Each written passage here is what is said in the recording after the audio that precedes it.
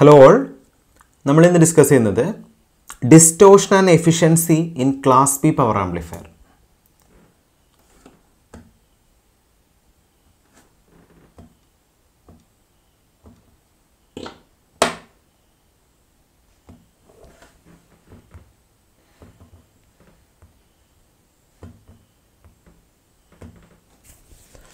Hello all, we will discuss distortion and efficiency of Class B power amplifier ennulla topic aanu. Appo nammal last two videos aayittu Class B power amplifier ennu padichondirikkunnathu. Class B power amplifier inde complementary symmetry type um adupole push pull type um nammal discuss cheyidu. Appo ee Class B power amplifier il general aayittu oru major limitation ennu parayunnathu adine distortion aanu. Appo enganeyana oru Class B power amplifier ile distortions നമ്മൾ calculate ചെയ്യുന്നത് analyse ചെയ്യുന്നത് അതിനെ എങ്ങനെ resolve ചെയ്യാമെന്നൊക്കെയാണ് നമ്മൾ discuss ചെയ്യുന്നത്. അപ്പോൾ ആദ്യം എന്താണ് ഹലോ ഓൾ, നമ്മളിന്ന് ഡിസ്കസ് ചെയ്യുന്ന topic distortion and efficiency of class B power amplifier ആണ്. അപ്പോൾ നമ്മൾ കഴിഞ്ഞ രണ്ട് വീഡിയോസായിട്ട് ക്ലാസ് ബി പവർ ആംപ്ലിഫയർ തന്നെയാണ് പഠിച്ചുകൊണ്ടിരിക്കുന്നത്. അതിൽ രണ്ട് വൈഡ് വെറൈറ്റി ആയ push pull class B ആംപ്ലിഫയറും complimentary symmetric class B ആംപ്ലിഫയറും വളരെ ഡീറ്റെയിൽ ആയിട്ട് തന്നെ നമ്മൾ പഠിച്ചു. അപ്പോൾ ഈ ക്ലാസ് ബി പവർ ആംപ്ലിഫയറിൽ നമുക്ക് രണ്ട് കാര്യങ്ങൾ ഡിസ്കസ് ചെയ്യാനുണ്ട്. ഒന്ന് അതിൻ്റെ എഫിഷ്യൻസി, ഒന്ന് അതിൻ്റെ ഡിസ്റ്റോർഷൻ. അപ്പോൾ ഇതിൽ അനാലിസിസ് വേണ്ട എന്ന് പറയുന്നുണ്ട് സിലബസിൽ. എന്നാലും നമ്മൾ എഫിഷ്യൻസിയുടെ ഡെറിവേഷൻ ജസ്റ്റ് ഒന്ന് നോക്കുന്നുണ്ട്. അപ്പോൾ നമുക്ക് എന്താണ് ഡിസ്റ്റോർഷൻ ഇൻ ആംപ്ലിഫയർ എന്ന് നോക്കാം. So an amplifier should produce an output waveform which does not differ from input signal waveform in any respect except the amplitude, that is the output is an amplified signal of input. അപ്പോൾ ഇവിടെ പറയുന്നുണ്ട് an amplifier should produce an output waveform which does not differ from input signal. ഒരു ആംപ്ലിഫയറിൻ്റെ output ഇൻപുട്ടായിട്ട് യാതൊരു ഡിഫറൻസും ഇല്ലെങ്കിൽ, അല്ലെങ്കിൽ ഒരു കാരണവശാലും അതിന് എന്തുണ്ടാവാൻ പാടില്ല, ചേഞ്ചസ് ഉണ്ടാവാൻ പാടില്ല, എക്സെപ്റ്റ് ദി ആംപ്ലിറ്റ്യൂഡ്. അപ്പോൾ നമ്മൾ ആംപ്ലിഫയർ എടുക്കുന്ന സമയത്ത് ഇപ്പോൾ ഇതാണ് നമ്മൾ കൺസിഡർ ചെയ്യുന്ന ഇൻപുട്ട്. നമുക്കൊരു ഔട്ട്പുട്ട് കിട്ടുന്നുണ്ട്. ഈ ഔട്ട്പുട്ട് എന്ന് പറയുന്നത് ഇൻപുട്ടിൻ്റെ സെയിം ഫേസ് ആയിരിക്കണം, ഇൻപുട്ടിൻ്റെ സെയിം ഫ്രീക്വൻസി ആയിരിക്കണം. ആംപ്ലിറ്റ്യൂഡ് നമ്മൾ കൺസിഡർ ആംപ്ലിറ്റ്യൂഡ് ഒഴികെയുള്ള ബാക്കി എന്ത് parameters എടുക്കുകയാണെങ്കിലും the output should not differ from input signal. ഇതിനെയാണ് നമ്മൾ ഡിസ്റ്റോർഷൻ എന്ന് പറയുന്നത്. അതിൽ എന്തെങ്കിലും ചേഞ്ചസ് വരികയാണെങ്കിൽ ഇതിനെയാണ് നമ്മൾ ഡിസ്റ്റോർഷൻ എന്ന് പറയുന്നത്. So in practice it is highly impossible to construct an ideal amplifier whose output wave form is an exact replica of input wave form. അപ്പോൾ ഇൻപുട്ട് വേവ് ഫോമിൻ്റെ എക്സാക്ട് റെപ്ലിക്കേറ്റ് നമുക്ക് ഔട്ട്പുട്ട് ജനറേറ്റ് ചെയ്യുക എന്ന് പറയുന്നത് impossible ആയിട്ടുള്ളൊരു കാര്യമാണ്. Minute changes എന്തായാലും ഇൻപുട്ടും ഔട്ട്പുട്ടും തമ്മിലുണ്ടാവും. ഓക്കെ, അപ്പോൾ നമുക്ക് നോക്കാം. The output differs only from input either in its wave form or frequency content. The difference between the output wave form and input wave form is called A distortion. അപ്പോൾ നമ്മളൊരു സിഗ്നലിൻ്റെ output wave ഫോമും input wave ഫോമും compare ചെയ്തിട്ട് രണ്ടും തമ്മിൽ എന്തൊക്കെ ഡിഫറൻസുകൾ ഉണ്ടെന്ന് not ചെയ്യും. ഇതിനെയാണ് നമ്മൾ ഡിസ്റ്റോർഷൻ എന്ന് പറയുക. അപ്പോൾ ഡിഫറൻസുകളൊന്നുമില്ല എന്ന് പറഞ്ഞാൽ it will be A zero distortion device. അപ്പോൾ എന്തായാലും ഒരു ഡിസ്റ്റോർഷൻ ഉറപ്പായിട്ടും ഉണ്ടാവും. ഒരു പ്രാക്ടിക്കലായിട്ടുള്ള ആംപ്ലിഫയർ സർക്യൂട്ടിൽ എന്തായാലും ഡിസ്റ്റോർഷൻസ് പോസിബിൾ ആയിരിക്കും. അപ്പോൾ ബേസിക്കലി നമുക്ക് 4 രീതിയിലുള്ള ഡിസ്റ്റോർഷൻസ് പോസിബിളാണ്. ഒന്നെങ്കിൽ harmonic distortion, frequency distortion, face distortion and cross over distortion. അപ്പോൾ ആംപ്ലിറ്റ്യൂഡിൽ ഉണ്ടാകുന്ന ഫ്ലക്ച്വേഷൻസ് ആണ്, നോർമൽ ആംപ്ലിറ്റ്യൂഡ് ചേഞ്ചസ് അല്ലാതെ അഡീഷണൽ ഫ്ലക്ച്വേഷൻസ് ഉണ്ടാവുകയാണെങ്കിൽ അതിനെ നമ്മൾ ഹാർമോണിക് ഡിസ്റ്റോർഷൻ എന്ന് പറയും. ഫ്രീക്വൻസിക്കാണ് ഡിസ്റ്റോർഷൻ സംഭവിച്ചെങ്കിൽ അത് ഫ്രീക്വൻസി ഡിസ്റ്റോർഷൻ, ഫേസിനാണെങ്കിൽ അത് face distortion, cross over distortion നമുക്ക് ഡീറ്റെയിൽ ആയിട്ട് നോക്കാനുണ്ട്. അപ്പോൾ 4 രീതിയിലുള്ള ഡിസ്റ്റോർഷൻസ് പോസിബിൾ ആണെന്ന് നമ്മൾ പറഞ്ഞു ഒരു ക്ലാസ് ബി ആംപ്ലിഫയറിൽ. അപ്പോൾ നമ്മളൊരു ക്രോസ് ഓവർ ഡിസ്റ്റോർഷനാണ് ഇവിടെ ഡിസ്കസ് ചെയ്യാൻ പോകുന്നത്. ക്രോസ് ഓവർ ഡിസ്റ്റോർഷൻ എന്നുള്ളത് വളരെ ഇമ്പോർട്ടൻ്റ് ആയിട്ടുള്ളൊരു കാര്യമാണ്, എല്ലാവരും ശ്രദ്ധിക്കുക. So this is caused by non-linearity of the input characteristics of transistor. അപ്പോൾ നമ്മൾ യൂസ് ചെയ്യുന്ന പുഷ് പുൾ അറേഞ്ച്മെൻറ്റിൽ ഈ ട്രാൻസിസ്റ്റേഴ്സ് ആയ Q1 Q2ൻ്റെ നോൺ ലീനിയാരിറ്റി കാരണമാണ് ഇവിടെ എന്തുണ്ടാവുന്നത്, ക്രോസ് ഓവർ ഡിസ്റ്റോർഷൻ ഉണ്ടാവുന്നത്. That is the transistors do not turn on at 0 voltage to the emitter junction. Transistor will turn on only at the cut in voltage, that is 0.7 volt four silicon and 0.3 four germanium. As A result the sinusoidal base voltage excitation will not result a sinusoidal output current. അപ്പോൾ ഇവിടെ പറയുന്നുണ്ട് ഈ ഒരു cross over ഡിസ്റ്റോർഷൻ്റെ theory പറയുന്ന സമയത്ത് നമ്മൾ may be ഈ രണ്ട് ട്രാൻസിസ്റ്റേഴ്സ് എടുക്കുകയാണ്, ഒന്ന് സാച്ചുറേഷൻ ഒന്ന് കട്ട് ഓഫ് ആവുന്ന മൊമെൻറ്റിലാണ് അത് ഓൺ ഓഫ് ആവുക. അപ്പോൾ 0 വോൾട്ട് എന്നുള്ളൊരു ഇൻപുട്ടാണ് ബേസിക്കലി ഇവിടെ വരുന്നതെങ്കിൽ ഒരിക്കലും ഇത് ടേൺ ഓൺ ആവില്ല, കാരണം ഇതൊരു സെമി കണ്ടക്ടർ ഡിവൈസാണ്. അപ്പോൾ നമ്മൾ മേ ബി ഒരു NPN അല്ലെങ്കിൽ ഒരു PNP സിലിക്കൺ വെച്ചാണ് ജനറേറ്റ് ചെയ്യുന്നതെങ്കിൽ മിനിമം 0.7 വോൾട്ട് ഉണ്ടെങ്കിൽ മാത്രമേ ഇത് ടേൺ ഓൺ ആവുള്ളൂ. ജർമ്മനി ആണെങ്കിൽ 0.3 വോൾട്ട് ഉണ്ടെങ്കിൽ മാത്രമേ ഇത് ടേൺ ഓൺ ആവുള്ളൂ. അപ്പോൾ ഇവിടെ പറയുന്നുണ്ട്, അപ്പോൾ ഈ ഒരു എറർ കാരണം ഈ ഒരു ടൈം 0 to 0.3 വോൾട്ട് ആവാൻ എടുക്കുന്നൊരു സമയം ആക്ച്വലി ഈ ട്രാൻസിസ്റ്ററിൻ്റെ ഓൺ ആവാൻ എടുക്കുന്ന സമയമാണ്. അപ്പോൾ ഈ ഒരു ഇഷ്യൂ കാരണം നമുക്ക് ഉണ്ടാകുന്ന ഒരു ഡിസ്റ്റോഷനാണ് ക്രോസ് ഓവർ ഡിസ്റ്റോഷൻ. കൂടുതൽ ഡീറ്റെയിൽ ആയിട്ട് നമുക്ക് നോക്കാം. In class B push pull amplifier, this results in one transistor cutting off before the other begin conducting. The transistor introduced is called crossover distortion. It occurs during the time when the operation crosses over from one transistor to another in push pull amplifier. അപ്പോൾ basically നമ്മളൊരു ideal transistor പറയുകയാണെങ്കിൽ positive half cycle വരുമ്പോൾ ഈ transistor on ആവും, negative half cycle വരുമ്പോൾ ഈ transistor on ആവും. അപ്പോൾ ബേസിക്കലി നമുക്ക് ഐഡിയൽ കേസിൽ നമുക്ക് കിട്ടേണ്ടത് ഇതുപോലത്തെ ഒരു വേവ് ഫോം തന്നെയാണ് ആക്ച്വലി. പക്ഷേ പ്രാക്ടിക്കൽ കേസ് നമ്മൾ പറയുമ്പോൾ നമ്മളിപ്പോൾ പറഞ്ഞ ഈ 0.7 വോൾട്ട് അല്ലെങ്കിൽ 0.3 വോൾട്ടിൻ്റെ സ്വിച്ച് ഓവർ ടൈം എടുക്കുന്ന സമയം കൊണ്ട് തന്നെ മേ ബി നമ്മൾ ഔട്ട്പുട്ട് വേവ് ഫോമിന് ഒരു ചെറിയ ഡിസ്റ്റോഷൻ സംഭവിക്കാം. ആ ഡിസ്റ്റോഷൻ നമുക്ക് ആ വേവ് ഫോമിൽ നമുക്ക് നോക്കാം. അപ്പോൾ മേ ബി ഇതാണ് ഫസ്റ്റ് എൻ്റെ transistor Q1ൻ്റെ output wave, Q1 generate ചെയ്യുന്ന ഔട്ട്പുട്ട് വേവ് ഫോം എന്ന് വിചാരിക്കുക. രണ്ടാമത് വരച്ചിരിക്കുന്ന ഇതാണ് Q2 ജനറേറ്റ് ചെയ്യുന്ന ഔട്ട്പുട്ട് വേവ് ഫോം എന്ന് വിചാരിക്കുക. അപ്പോൾ ബേസിക്കലി ഈ ഓൺ ഓഫ് ടൈം എടുക്കുന്നതുകൊണ്ട് തന്നെ ആദ്യം നമുക്കൊരു പോസിറ്റീവ് ഹാഫ് സൈക്കിൾ കിട്ടി. പക്ഷേ ഈ പോസിറ്റീവ് ഹാഫ് സൈക്കിൾ കിട്ടാൻ വളരെ മൈന്യൂട്ടായിട്ടുള്ളൊരു ടൈം ഡിലേ എടുത്തു, ആ 0.3 വോൾട്ട് ആവാനുള്ള സമയം. വീണ്ടും എനിക്കൊരു നെഗറ്റീവ് ഹാഫ് സൈക്കിൾ കിട്ടി. പക്ഷേ ഈ നെഗറ്റീവ് ഹാഫ് സൈക്കിൾ ആവാൻ വീണ്ടും ഒരു മൈന്യൂട്ടായിട്ടുള്ള ഒരു ഡിലേ ഇവിടെ വന്നു. വീണ്ടും ഒരു പോസിറ്റീവ് ഹാഫ് സൈക്കിൾ വന്നു. പക്ഷേ ഈ പോസിറ്റീവ് ഹാഫ് സൈക്കിൾ വളരെ ചെറിയൊരു ഡിലേ ടൈമിലാണത് സ്റ്റാർട്ട് ചെയ്യുന്നത്. ഇവിടെ നിങ്ങൾക്കത് ക്ലിയർ ആണ്.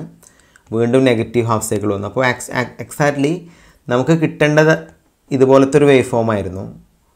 പക്ഷേ ഈ ഓരോ പോസിറ്റീവും നെഗറ്റീവിന് ഇൻബിറ്റ്വീനായിട്ട് ചെറിയൊരു ഡിസ്റ്റോഷൻ സംഭവിക്കുന്നുണ്ട്. ഈ ഡിസ്റ്റോഷനെയാണ് നമ്മൾ ക്രോസ് ഓവർ ഡിസ്റ്റോഷൻ എന്ന് പറയാം. അപ്പോൾ എല്ലാവർക്കും ക്ലിയർ ആയിരിക്കും. അപ്പോൾ പ്രോപ്പറായിട്ടുള്ള ബയാസിങ് നമ്മളിതിലേക്ക് പ്രൊവൈഡ് ചെയ്യാത്തതുകൊണ്ടാണ് എപ്പോഴും ഇതുപോലത്തെ ക്രോസ് ഓവർ ഡിസ്റ്റോഷൻസ് ഒക്കെ ചെയ്യുന്നത്.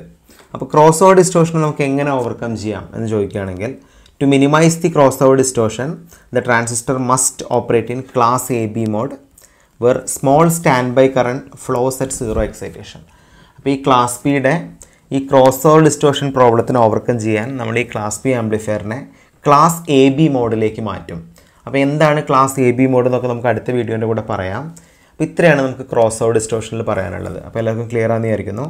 ഇനി നമുക്ക് ഡിസ്കസ് ചെയ്യാനുള്ളത് efficiency of class B power amplifier ആണ്. ഒരു ക്ലാസ് ബി പവർ ആംപ്ലിഫയറിൻ്റെ എഫിഷ്യൻസി നമ്മൾ എങ്ങനെ ഡിറൈവ് ചെയ്യുന്നു എന്നാണ് നമ്മൾ നോക്കാൻ പോകുന്നത്. അപ്പോൾ നമുക്ക് ഓൾറെഡി അറിയാം എഫിഷ്യൻസി ഇതാണ്. നമ്മളിപ്പോൾ ഒരു കോംപ്ലിമെൻ്ററി സിമെട്രിയുടെ ബേസിലാണ് ആക്ച്വലി ഞാനിതിൻ്റെ ഡെറിവേഷൻ കണ്ടുപിടിക്കുന്നത്. നമ്മൾ ഓൾറെഡി ഇതിൻ്റെ ഡെറിവേഷൻ നമുക്ക് അറിയാവുന്നൊരു വാല്യൂ ആണ്. 78.5% ആക്ച്വലി ഒരു ക്ലാസ് ബി പവർ ആംപ്ലിഫയറിൻ്റെ എഫിഷ്യൻസി. അത് നമുക്ക് എങ്ങനെയെന്ന് പ്രൂവ് ചെയ്യണം. അപ്പോൾ ബേസിക്കലി നമ്മളിപ്പോൾ ഒരു class B ആംപ്ലിഫയറിൻ്റെ efficiency കണ്ടുപിടിക്കുകയാണെങ്കിൽ power of AC by power of DC × 100 ഇങ്ങനെയാണ് എഫിഷ്യൻസി കണ്ടുപിടിക്കാം.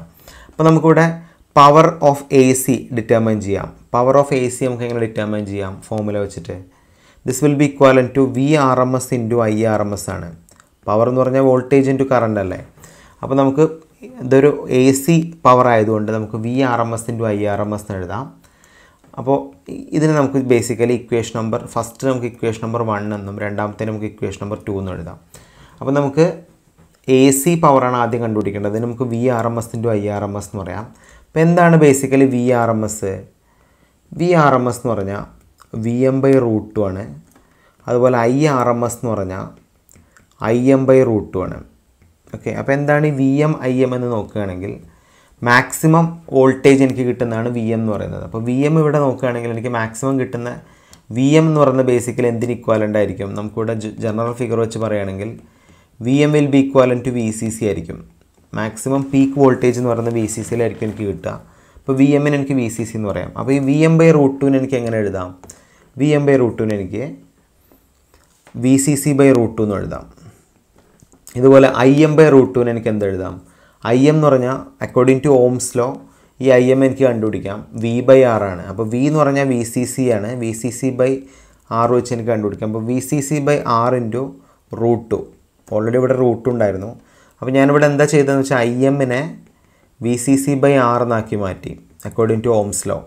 VM/R ആണ് ശരിക്കും വരേണ്ടത്. VM എന്നുള്ളത് VCC ആയതുകൊണ്ട് VCC/R എന്ന് കൊടുത്തു. അപ്പോൾ ബേസിക്കലി നമുക്കിതിനെ നമ്മളിവിടെ മാർക്ക് ചെയ്തിരിക്കുന്ന VRMSൻ്റെ ഇതിനെ ഇക്വേഷൻ നമ്പർ 3 എന്നും ഇതിന് നമുക്ക് ഇക്വേഷൻ നമ്പർ 4 എന്നും പറയാം.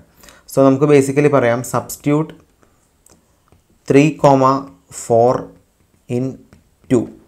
രണ്ടാമത്തേൽ എനിക്ക് സബ്സ്റ്റിറ്റ്യൂട്ട് ചെയ്യാം. അപ്പോൾ എനിക്കിവിടെ എന്ത് കിട്ടും? രണ്ടാമത്തെ എക്സ്പ്രഷൻ എന്ന് പറഞ്ഞാൽ ഇതാണ്, PAC ആണ്. P of AC power is equal to നമുക്ക് കിട്ടും VM/√2. സോറി, എങ്ങനെ എഴുതാം? മോഡിഫൈഡ് ആയിട്ടുള്ള ഇക്വേഷൻ എഴുതാം. ഇതിന് നമുക്ക് എങ്ങനെ എഴുതാം? VCC/√2 into VCC/√2 into R എന്ന് വരും. അപ്പോൾ നമ്മളിത് മൾട്ടിപ്ലൈ ആണെങ്കിൽ നമുക്ക് പവർ ഓഫ് AC നമുക്ക് കിട്ടും. പവർ ഓഫ് AC എന്ത് വരും? This is ഇക്വാലൻ to VCC into VCC അല്ല വരും. അപ്പോൾ VCC² വരും whole divided by √2 into √2 into R. √2 into √2 എന്ന് പറഞ്ഞാൽ 2 ആണ്. 2 ഇൻറ്റു R. അപ്പോൾ ഇതാണ് നമുക്ക് കിട്ടുന്ന power of AC equation. Let us put this as equation number 5. ഇത് നമുക്ക് എന്തായിട്ട് കൊടുക്കാം? ഇക്വേഷൻ നമ്പർ 5 ആയിട്ട് കൊടുക്കാം. അപ്പോൾ നമുക്ക് ഇക്വേഷൻ നമ്പർ 5ൽ AC പവർ കിട്ടി. നമ്മളിപ്പോൾ AC പവർ കണ്ടുപിടിച്ച സെയിം പാറ്റേണിൽ നമുക്ക് DC പവർ ഡിറ്റർമൈൻ ചെയ്യണം. അപ്പോൾ നമുക്ക് എന്ത് ചെയ്യാം? എങ്ങനെ DC കണ്ടുപിടിക്കാം? PDC ആണ് നമുക്ക് ഡിറ്റർമൈൻ ചെയ്യാനുള്ളത്. PDC എന്ന് പറഞ്ഞാൽ ആക്ച്വലി എനിക്കിവിടെ എഴുതാം IDC ഇൻറ്റു VDC എന്ന് എഴുതാം. So let us put this as equation number 6. അപ്പോൾ എല്ലാവരും ശ്രദ്ധിക്കുക, ഈ IDCയും VDCൻ്റെ ഒക്കെ വാല്യൂ നമുക്കൊരു നോൺ വാല്യൂ ആണ്. നമ്മൾ റെക്ടിഫയർ ഒക്കെ പറഞ്ഞ സമയത്ത് IDC VDCൻ്റെ വാല്യൂ പഠിച്ചിട്ടുണ്ട്. അപ്പോൾ ബേസിക്കലി നമുക്കിവിടെ IDCക്ക് പകരം എനിക്ക് എന്തെഴുതാം? Instead of IDC I can write 2 into IM/π. ഇത് ജനറലായിട്ട് നമ്മൾ റെക്ടിഫയർ ഒക്കെ പഠിക്കുന്ന ഇക്വേഷനാണ് 2 ഇൻറ്റു IM/π. അപ്പോൾ എനിക്ക് എന്ത് ചെയ്യാം? IMന് പകരം VCC/R എന്ന് എഴുതാം. അപ്പോൾ 2 ഇൻറ്റു VCC/π ഓൾറെഡി ഇവിടെ ഉണ്ട് RL. അപ്പോൾ IMന് പകരം ഞാൻ VCC/R എഴുതി. എനിക്ക് ഇക്വേഷൻ കിട്ടി. IDC എനിക്ക് കിട്ടി. ഓക്കെ, VDC എനിക്ക് ഓൾറെഡി അറിയാം. VDC എന്ന് പറഞ്ഞാൽ VCC ആണ്. അപ്പോൾ എനിക്കിവിടെ ബേസിക്കലി ഇതിന് നമുക്ക് ഇക്വേഷൻ നമ്പർ 7 എന്ന് ഞാൻ മാർക്ക് ചെയ്യുകയാണെങ്കിൽ ഇക്വേഷൻ നമ്പർ 7 അതുപോലെ equation number 8 7 8 substitute 7 and 8 in equation number 6 നമ്മൾ സബ്സ്റ്റിറ്റ്യൂട്ട് ചെയ്യണമെങ്കിൽ നമുക്ക് എന്ത് കിട്ടും? സബ്സ്റ്റിറ്റ്യൂട്ട് ചെയ്യണമെങ്കിൽ നമുക്കിവിടെ കിട്ടും P of DC is equal to, എല്ലാവരും നോക്കണേ, ഇക്വേഷൻ നമ്പർ 6 ഇതാണ്. IDCക്ക് പകരം എനിക്ക് എന്ത് എഴുതാം? 2 into VCC/π into RL into VCC എന്ന് എഴുതാം. അപ്പോൾ നമ്മളിത് ചെയ്യുകയാണെങ്കിൽ നമുക്ക് എന്ത് കിട്ടും? പവർ ഓഫ് DC ആണ് നമ്മൾ കണ്ടുപിടിക്കുന്നത്. പവർ ഓഫ് DC നമുക്ക് കിട്ടും 2 ഇൻറ്റു VCC എന്തായി മാറും? VCC² ആയിട്ട് മാറും. അതുപോലെ π ഇൻറ്റു RL എന്നുള്ളത് π ഇൻറ്റു RL ആയിട്ട് തന്നെ ഇവിടെ നിൽക്കും. അപ്പോൾ ബേസിക്കലി ഇത് ഞാൻ മാർക്ക് ചെയ്യാണ്. ഇതിനെ നമുക്ക് എന്തായിട്ട് മാർക്ക് ചെയ്യാം? ഇക്വേഷൻ നമ്പർ 9 ആയിട്ട് മാർക്ക് ചെയ്യാം. അപ്പോൾ 9ൽ എനിക്ക് PDC കിട്ടി. അതുപോലെ ഇക്വേഷൻ നമ്പർ 5ൽ എനിക്ക് PAC കിട്ടി. സോ സബ്സ്റ്റിറ്റ്യൂട്ട് 5,9 5ഉം 9ഉം ഞാൻ എന്തിൽ സബ്സ്റ്റിറ്റ്യൂട്ട് ചെയ്യാം? ഇക്വേഷൻ നമ്പർ 1ൽ സബ്സ്റ്റിറ്റ്യൂട്ട് ചെയ്യാം. അങ്ങനെ ഇക്വേഷൻ നമ്പർ 1ൽ നമ്മൾ PAC/PDC ഇൻറ്റു 100 എന്ന് പഠിച്ചിട്ടുണ്ട്. അപ്പോൾ എനിക്ക് എന്ത് ചെയ്യാം? എഫിഷ്യൻസി നമുക്കറിയാം എന്താണ്? PAC/PDC ഇൻറ്റു 100 ആണ്. അപ്പോൾ PAC 100 നമുക്ക് ലാസ്റ്റ് പെർസെൻറ്റേജ് കാണുമ്പോൾ എഴുതാം. PACക്ക് പകരം എനിക്ക് എന്തെഴുതാം? PACക്ക് പകരം ഓൾറെഡി നമ്മളിവിടെ എഴുതിയിട്ടുണ്ട്. PAC നമ്മൾ ഇക്വേഷൻ നമ്പർ 5 കണ്ടുപിടിക്കുന്നുണ്ട്. VCC²/2R VCC²/2R എന്ന് എഴുതാം. PDCക്ക് പകരം എനിക്ക് 2 ഇൻറ്റു VCC²/π ഇൻറ്റു RL എന്ന് എഴുതാം. അപ്പോൾ ബേസിക്കലി നമുക്ക് കിട്ടിയ എന്താണ്? എഫിഷ്യൻസി കിട്ടി VCC²/2R whole divided by 2 into VCC²/π into RL എന്ന് കിട്ടി. അപ്പോൾ നമുക്കിതിനൊന്ന് അറേഞ്ച് ചെയ്ത് എഴുതാമല്ലോ. എഫിഷ്യൻസി നമുക്ക് കിട്ടും VCC²/2R into π into RL divided by 2 into VCC² എന്ന് വരും. അപ്പോൾ നമ്മളിത് ചെയ്യുകയാണെങ്കിൽ ഏതൊക്കെ ടേം ക്യാൻസലായി പോകും? ആക്ച്വലി ഈ VCC² VCC² ക്യാൻസലായി പോകും അല്ലേ? ഈ ഇവിടെ 2R ആണോ, ഇവിടെ 2RL അല്ലേ, VC²/2RL എന്നാണ്, ശ്രദ്ധിക്കണേ. യെസ്, 2RL എന്നാണ്. അപ്പോൾ ഇവിടെ അങ്ങനെ തന്നെ ആയിരുന്നല്ലേ, വെറും 6 എന്ന് ഞാൻ എഴുതിയിരിക്കുന്നത്, 6 അല്ല, RL ആണ്. അപ്പോൾ കറക്റ്റായിട്ട് കിട്ടും. അപ്പോൾ നിങ്ങൾ നോക്ക്, ഇവിടെ നമുക്ക് ആക്ച്വലി VCC²/2RL × π × RL/2 × VCC² എന്ന് കിട്ടും. ഇതിൽ ഏതൊക്കെ ടേം ക്യാൻസലായി പോകും? VCC² ക്യാൻസലായി പോകും, RL ക്യാൻസലായി പോകും. ബാക്കി വരുന്നത് എന്താണ്? ബാക്കി നമുക്ക് എഫിഷ്യൻസി കിട്ടും π/2 × 2, അല്ലെങ്കിൽ നമുക്ക് എഫിഷ്യൻസി കിട്ടും π/4. അപ്പോൾ നമുക്കിവിടെ എന്ത് കിട്ടി? ഇവിടെ നമുക്ക് എഫിഷ്യൻസി കിട്ടി, എഫിഷ്യൻസി ഈക്വൽ ടു π/4 എന്ന് കിട്ടി. അപ്പോൾ നമ്മൾ പെർസെൻറ്റേജ് ഓഫ് എഫിഷ്യൻസി കണ്ടുപിടിക്കുകയാണെങ്കിൽ നമുക്കിവിടെ എഴുതാം π/4 × 100. അപ്പോൾ π/4 എന്ന് പറഞ്ഞാൽ ആക്ച്വലി 0.786 ആണ്, 0.785 ആണ്. അപ്പോൾ നമുക്കിത് എന്ത് ചെയ്യാം? π/4 × 100 എന്ന് പറഞ്ഞാൽ 0.785 × 100 എന്ന് വരും. അല്ലെങ്കിൽ നമുക്കിവിടെ എഫിഷ്യൻസി കിട്ടും 78.5%. അപ്പോൾ അനാലിസിസ് വേണ്ടെന്ന് പറയുന്നുണ്ട്, പക്ഷേ ഈ സ്ഥിരമായിട്ട് ഈ ക്വസ്റ്റ്യൻ നിങ്ങളെ യൂണിവേഴ്സിറ്റി എക്സാമിന് ചോദിക്കുന്നതാണ്. Prove that the efficiency of class P amplifier is 78.5% എന്നുള്ളത് സ്ഥിരമായിട്ട് ചോദിക്കുന്നതാണ്. അപ്പോൾ അതുകൊണ്ടാണ് ഞാൻ ജസ്റ്റ് ജനറൽ ആയിട്ടുള്ള ഒരു ഡെറിവേഷൻസ് നിങ്ങളെ പഠിപ്പിച്ചത്. എല്ലാവർക്കും ക്ലിയർ ആണെന്ന് വിചാരിക്കുന്നു. അപ്പോൾ ഈ കംപ്ലീറ്റ് ഇക്വേഷൻ നിങ്ങൾ പഠിച്ചു വയ്ക്കുക. ഇങ്ങനെയാണ് നമ്മൾ എഫിഷ്യൻസി ഡിറ്റർമൈൻ ചെയ്യുന്നത്. ഓക്കെ.